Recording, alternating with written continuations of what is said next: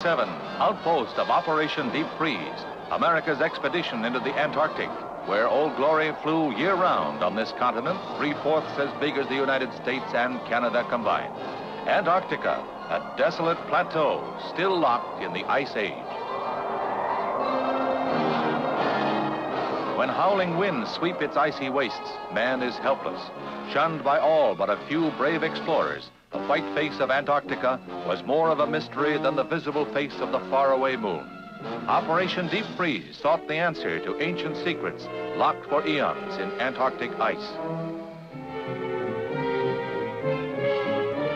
From Little America, Admiral Byrd's first camp, a tractor train pushed deep into the unexplored heart of the ice cap to set up a year-round research base.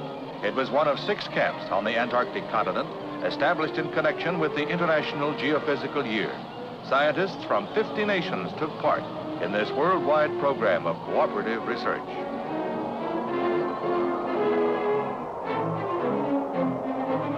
Landing at the very bottom of the world, planes carried supplies to a camp set up at the actual South Pole itself.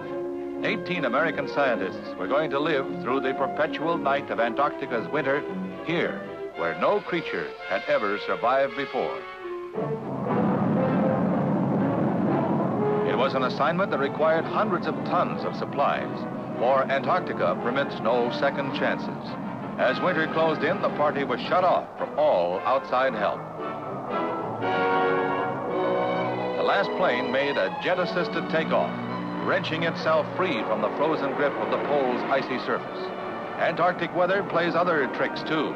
Man can see and hear his breath, for as the frozen moisture passes across his face, its icy crystals brush against the ears like tiny tinkling bells.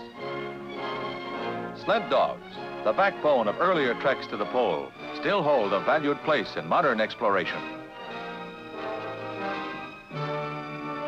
Shelter in the small polar community was built to withstand 200-mile-an-hour winds and temperatures that dropped as low as 120 degrees below zero.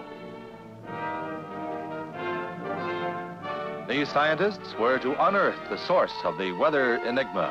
Secrets of earthquakes and satellites were unlocked from the icy grip of South Polar wastes.